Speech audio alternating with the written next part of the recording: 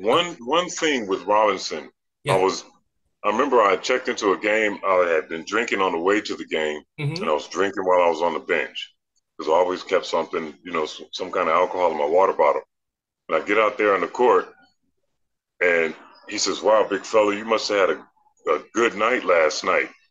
And I said, "Well, what do you mean?" He says, "You smell like the bar." And I said, "Oh no, I stopped by the liquor store on the way here, and I got such and such, whatever it was I had that night." And I said, "If you want, during the next time out, I have the ball boy send you a shot or two." And he looked at me funny, and he shook his head like, "What's wrong with this kid?" You know. And I just shrugged it off, like, "Okay, more for me." Nice one, coach. I love that. That's a good story.